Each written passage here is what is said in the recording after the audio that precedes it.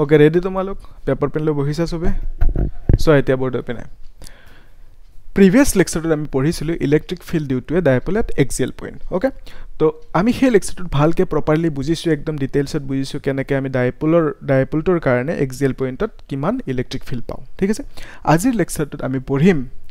যে electric field due to A dipole at ইকুইটোৰিয়াল point তাৰ কাৰণে আমি চাইলো ডায়াগ্ৰামটো ওকে তো এতিয়া এটো যদি মাইনাস কিউ চাৰ্জ হয় আৰু এটো কি হয় plus Q charge okay plus Q charge তো দুইটা চাৰ্জৰ মাজত এটা ডিসটেন্স আছে ডিসটেন্সটো কিমান let's say twice L okay তো ইট মিন্স ইয়াৰ পৰা ইয়ালৈকে কিমান হ'ব এল আৰু ইয়াৰ পৰা ইয়ালৈকে কিমান হ'ব এল ডিসটেন্স তো ডাইপোলটোৰ মাজৰ সেপাৰেশন ডিসটেন্সটো টুৱাইস এল তোমাক কৈছে যে ইকুইটোৰিয়াল পয়েন্ট মানে কি যোনটো পয়েন্ট ইকুৱেটৰত থাকে তো ইকুৱেটৰ মানে কি যোনডাল লাইনে ডিভাইড কৰিব কাক ডিভাইড কৰিব ডাইপোল ডালক তো ইকুৱেলি ডিভাইড কৰিছে ডাইপোল ডালক এডাল লাইনে সো এইডাল লাইনত যদি মই এটা পয়েন্ট লও সাপোজ এইটো পয়েন্ট লৈছো ওকে তো এই পয়েন্টটোত ইলেক্ট্রিক ফিল্ড কিমান হ'ব টোটাল ইলেক্ট্রিক ফিল্ড আমি উলিয়াব লাগে তো পাবা কাৰ কাৰণে ইয়াতে ইলেক্ট্ৰিক ফিল্ড মাইনাস কিউ চাৰ্জটোৰ কাৰণে আৰু প্লাস কিউ চাৰ্জটোৰ কাৰণে ফাইন তো ইলেক্ট্ৰিক ফিল্ডটো আমি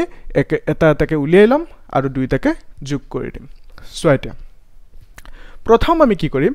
মাইনাস কিউ চাৰ্জটোৰ কাৰণে ইয়াতে ইলেক্ট্ৰিক ফিল্ড উলিয়াই লম ওকে সো তাৰ কাৰণে আমাক এই ডিসটেন্সটো লাগিব ওকে এটো সাপোজ ডিসটেন্স তো মাইনাস কিউ চাৰ্জটোৰ কাৰণে ইলেক্ট্ৰিক ফিল্ড এই পয়েন্টত যে পাবা তাৰ ডাইৰেকশন কোনটো হ'ব ডাইৰেকশন হ'ব এটো টুৱাৰ্ডছ দা চাৰ্জ ঠিক আছে আৰু তোমাক এটা বস্তু দিয়াই থাকিব যে ডাইপোল ডালৰ পৰা পয়েন্টটো কিমান দূৰত আছে মানে সেন্টাৰৰ পৰা কিমান দূৰত আছে এটো লেটস সে তোমাক দি আছে x ডিসটেন্স দূৰত দি আছে ওকে তো ইয়াৰ পৰা লৈকে x ডিসটেন্স তো তাৰ পিছত আমি কি কৰিম প্লাস কিউ চাৰ্জটোৰ কাৰণে ইয়াতে ইলেক্ট্রিক ফিল্ড উলিয়াম তো ইলেক্ট্রিক ফিল্ডটো কিমান হ'ব এটো সাপোজ বেকা হৈ গল হা তো এটো হল তোমাৰ ডিসটেন্স সেপাৰেশন ডিসটেন্স তো এই পয়েন্টটোৰ পৰা ডাইৰেকশনটো যে ড্ৰ কৰিবা ইলেক্ট্ৰিক ফিল্ডটোৰ ডাইৰেকশনটো কাৰ কাৰণে পাবা ইলেক্ট্ৰিক ফিল্ড প্লাস কিউৰ কাৰণে আৰু ডাইৰেকশনটো হ'ব এটো বিকজ প্লাস কিউ চাৰ্জ থাকিলে কি হয় ইলেক্ট্ৰিক ফিল্ডটো সদায় এৱে ফ্ৰম দা চাৰ্জ হয় ওকে আমি জানো এইবোৰ সৰু সৰু কনসেপ্ট এটা চোৱা আমাক কি লাগে electric field due to the dipole প্ৰথম আমি মাইনাস কিউ চাৰ্জটোৰ কাৰণে উলিয়াই লম হেইটো লেটস সে আমি এনেকে ধৰিছো E1 বুলি তো এটো যে ইলেক্ট্রিক ফিল্ড পাবা হেটো কিমান E1 ओके तो आरो एटू इलेक्ट्रिक फील्ड किमान हबो E2 सिंपल एटा सो माइनस क्यू चार्जটোৰ কাৰণে ইলেক্ট্ৰিক ফিল্ডটো কিমান হ'ব আমি কি কৰিম তাৰে কাৰণে কম্পোনেন্টছত ব্ৰেক কৰিম তো আমি জানো যে ভেক্টৰ যদি থাকে এটা ভেক্টৰ যদি নাজানা চাই লোৱা অল্প কমান যদি এটা ভেক্টৰ হয় ভেক্টৰটো দুটা কম্পোনেন্ট থাকিব এটা এপিনে তো এইটো যদি এংগল থিটা হয় যত থিটাটো এটাত হৈ থাকে হেইটুত কম্পোনেন্টক আমি কি বুলি কম সাপোজ এই ভেক্টৰডাল নাম হৈছে এ ভেক্টৰ তো এই কম্পোনেন্টৰ নাম কি হ'ব এ cos থিটা তো আৰু এই কম্পোনেন্টটো কিমান হ'ব এ sin থিটা সবে এনেকৈ মুখস্থ কৰে যত থিটা লাগি থাকে হেতু কি কও cos কম্পোনেন্ট আৰু যত থিটা নাথাকে হেতু কও sin কম্পোনেন্ট কিন্তু কিয় sin কো এটু sin কলে কি হ'ব এটু আমি cos কিয় নকো তো এই বস্তুবোৰ যদি লাগে তোমালোকে মোক জনাই দিবা ইটস এ বিউটিফুল কনসেপ্ট যে কেনেকে এটা ভেক্টৰক আমি ৰিসলিউশন বা ৰিসলভ কৰিব পাৰো দুটা কম্পোনেন্টত হেতু মই বুজাই দিম তোমালোকক লাগিলে কবা কমেন্ট সেকশনত জনাই দিবা ওকে তো কিয় আমি sin টুৰ জাগাত cos ললে কি ফুল হ'ব ওকে হেবোৰ বস্তু আমি বুজিলম ফাইন তো এটা সোয়া E1 ভেক্টৰটোৰ দুটা কম্পোনেন্ট আছে তো এটা কম্পোনেন্ট এ পিনে আৰু এটা কম্পোনেন্ট এ পিনে ওকে এ পিনে তো মই ব্ল্যাক কালাৰটি ড্ৰ কৰি দি আছো তেতে সুবিধা হ'ব বুজাত তো এইটো কম্পোনেন্ট হল ইপিনে E1 ৰ আৰু এটা কম্পোনেন্ট ইপিনে আছে ওকে ঠিক তেনেকে E2 ৰ দুটা কম্পোনেন্ট আছে তাৰে আগতে সোয়া এই যোনটো লাইন আছে এই লাইন ডালে এইটো সাপোজ এংগল কৰি আছে থিটা ওকে যদি এইটো থিটা হয় এইটো থিটা হ'ব নাই অল্টারনেট ইন্টারিয়র এঙ্গল তেনে হলে এই কম্পোনেন্ট কিমান হ'ব এই কম্পোনেন্ট যত থিটা লাগি থাকে এটো cos কম্পোনেন্ট ন তো যেহেতু এডাল E1 তো কি লিখিম E1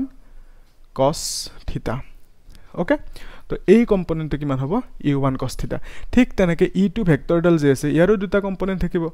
এটা ইপিনে থাকিব না আৰু এটা কোন পিনে এই পিনে থাকিব সা তো এটো দুটা কম্পোনেন্ট পালা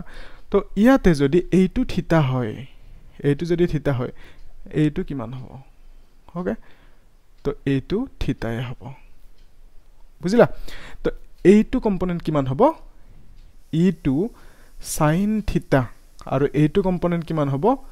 এইটো কম্পোনেন্ট হ'ব e2 cos থিতা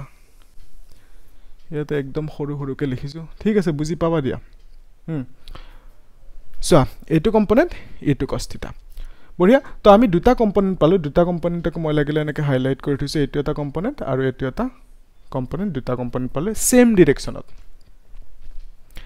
তো এইটো যে কম্পোনেন্ট e2 sin থিতা ঠিক তেনেকে ইয়াতে তুমি আৰু এটা কম্পোনেন্ট পাবা e1 sin থিতা হয় না নহয় তো e1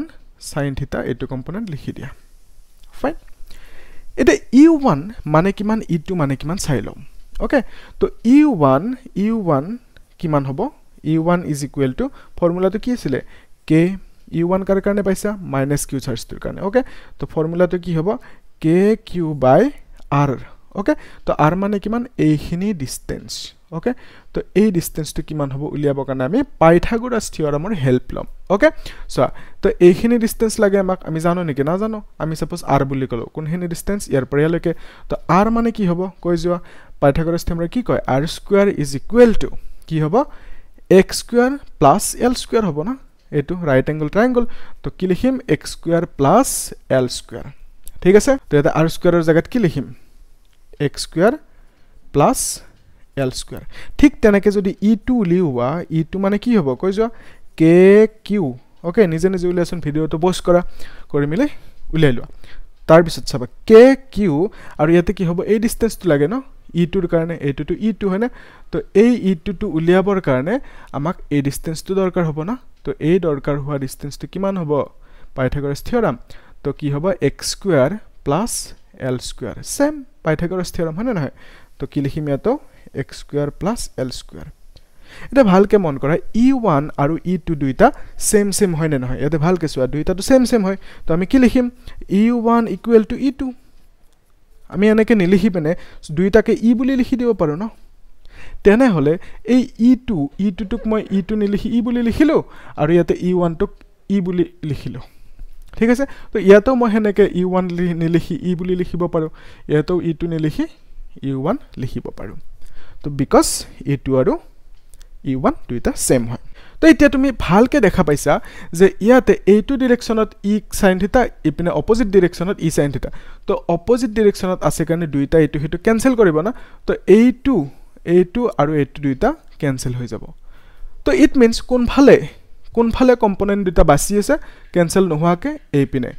আৰু এই দুটা যে কম্পোনেন্ট পালে এই দুটা সেম ডাইৰেকশনত আছে সেম ডাইৰেকশনত দুটা যদি ভেক্টৰ থাকে আমি তাক কি কৰো বঢ়িয়াকে প্লাস কৰি দিও টোটালটো উলিয়াবৰ কাৰণে ওকে সো এতিয়া আমি এই দুটা কম্পোনেন্টক প্লাস কৰিলে কি হ'ব total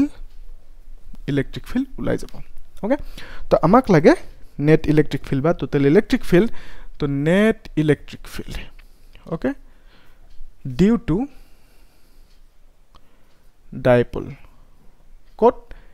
at equatorial point dipole at equatorial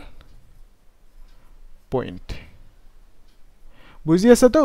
এটা চোৱা হেতুক মই লিখিছো e বুলি e is equal to কি হ'ব এই দুটা কম্পোনেন্ট যোগ কৰি দিম e cos থিতা আৰু e cos থিতা আৰু প্লাস e cos থিতা তো ultimately লিখিব পাৰিম twice e cos থিতা simple এতিয়া e মানে তো আমি জানো e মানে কি হয় e মানে এইটো ওকে যে কোন এটা লিখি দিয়া একে কথা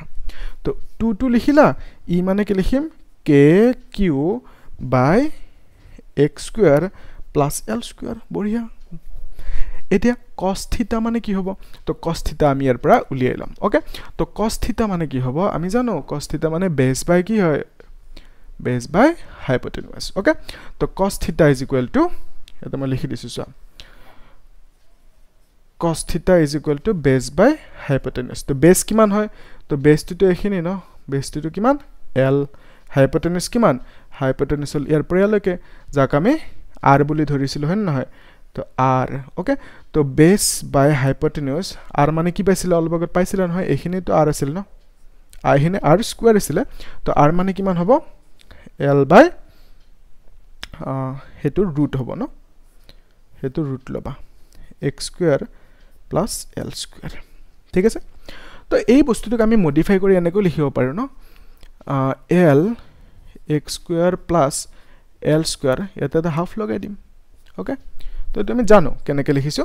যে ৰুটটো গুছি গলে এটা হাফ আহিছে ওকে যদি নাজানা কবা কমেন্ট সেকশনত মই ভালকে বুজাই দিম আৰু ওকে তো এটো পালা বুজি তো ইয়াতে আমি cos থিটাক ৰিপ্লেস কৰিম ন এই cos থিটাটোৰ জাগাত কি লিখিম এই cos থিটাটোৰ জাগাত এইখিনি বস্তু লিখিম তো ইয়াতে কি পাম ইনটু l বাই x square plus l square okay আৰু ইয়াতে হাফ দি দিলো বঢ়িয়া তো এটো ব্ৰেকেটত ৰাখি দিও তেতে বেছি ভাল লাগিব দেখিব ওকে আৰু চোৱা এতিয়া কি পাবা এইখিনি তুমি এনেকে মাল্টিপ্লাই কৰিবা e is equal to 2k q l divide by এটা a2 কেনেকৈ কৰিবা a2 সোয়া a2 যদি a হয় a2 যদি তুমি a বুলি ধৰা এইখিনিক a বুলি ধৰা আৰু এইখিনিকো a বুলি ধৰিব লাগিব না নে বেলেগ ধৰিবা তো মই যদি লিখো a into a to the power half হ'ব না তো এটা কি লিখিম a into a to the power half এটা এইখিনিক জানাই তুমি কেনেকৈ কৰিবা তো এটো কিমান হ'ব এটা 1 আছে না তো এই দুটা প্লাস হৈ যাব না 1 plus half কিমান হয় a to the power 3/2 okay তো এটা সোয়া a to the power 3/2 a মানে কি আছিল তো a মানে আমি কি ধৰিছো x square plus l square okay তো x square plus l square আৰু এটা কি হ'ব 3/2 ফাইন তো এতিয়া আমি এটা কি বুলি লিখিম x square plus l square 3/2 so এই বস্তুবোৰ বুজিবলৈ ইজি কিন্তু তোমালোকে যদি প্ৰ্যাকটিস নকৰা 4-5 বাৰ মান দিগদাৰ হৈ যাব এটা তো বুজি পাইছা মই জানো কিন্তু যদি প্ৰ্যাকটিস নকৰা এক্সামত আকৌ কনফিউজ হৈ যাব এইবোৰ বস্তু ওকে তো 3-4-5 বাৰ প্ৰ্যাকটিস কৰিবা ফাইন তো ই মানে আমি বুজি পালো এইখিনি বুলি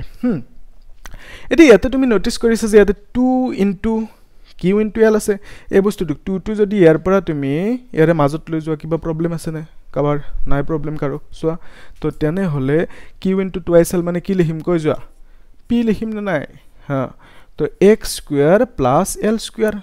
3/2 বঢ়িয়া তো total electric field E is equal to এইখিনি পালা তো এক্সামত এইখিনি লকে তুমি কৰি থৈ আহিলে ফুল মাৰ্কস পাই যাবা ওকে বাকি আৰু ইমান দৰকাৰ নাই তথাপিও ফৰ ফাৰ্দাৰ নলেজ মই ইয়াৰ পৰা অকমান কৰি দিছো ফেক্টৰ ফৰ্মত কেনেকৈ লিখিবা ওকে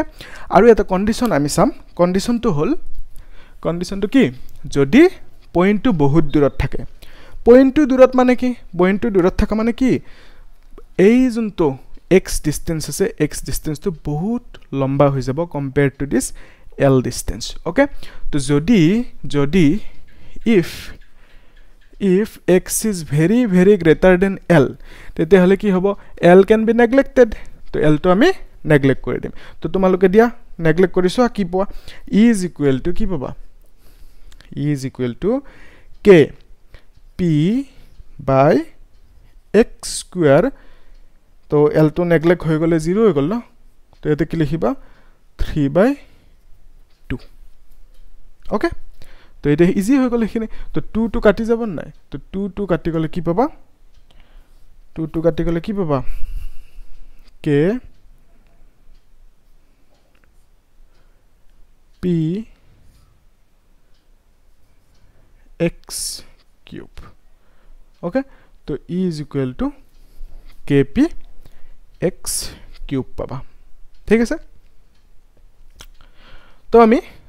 টোটাল ইলেক্ট্ৰিক ফিল্ড কিমান পালো kp x cube ওকে